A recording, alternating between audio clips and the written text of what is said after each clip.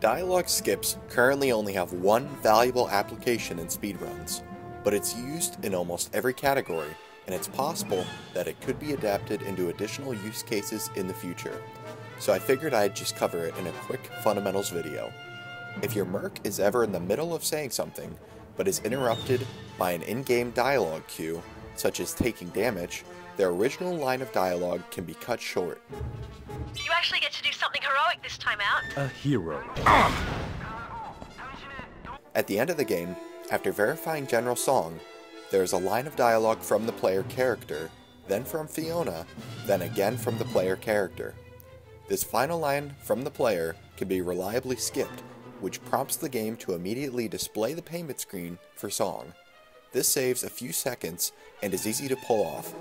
All you need to do is make sure that you have an empty weapon available, like an anti-tank launcher with no missiles, before or immediately after you verify Song.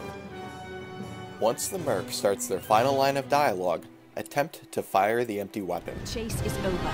We're finished. Colonel Garrett is going to be happy to hear about this.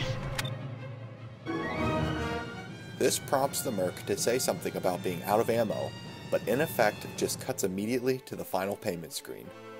Make sure that you aren't attempting to fire the empty weapon before Fiona's final line of dialogue is finished though, because there's a cooldown timer between the merc's statements about being out of ammo. Colonel Garrett is going to be happy to hear What am I about supposed this. to you? Yeah, not too bad for a day's work.